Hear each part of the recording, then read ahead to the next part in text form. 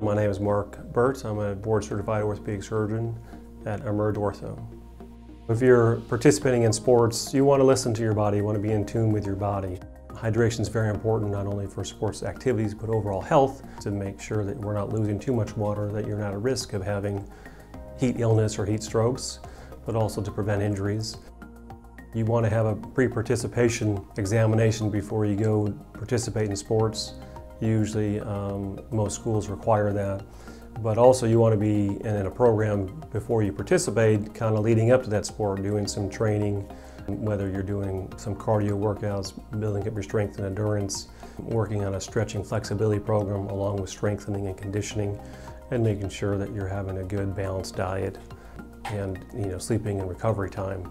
You don't want to play on multiple teams, because that's when injuries can occur. When you're playing multiple teams, multiple sports at one time, they overlap.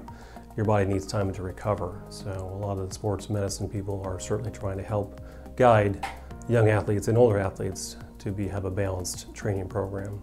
And also listen to your body. If you're having aches or pains, you want to listen to that. If you're having pain or you're having difficulty, then you probably need to have that evaluated by a qualified physician.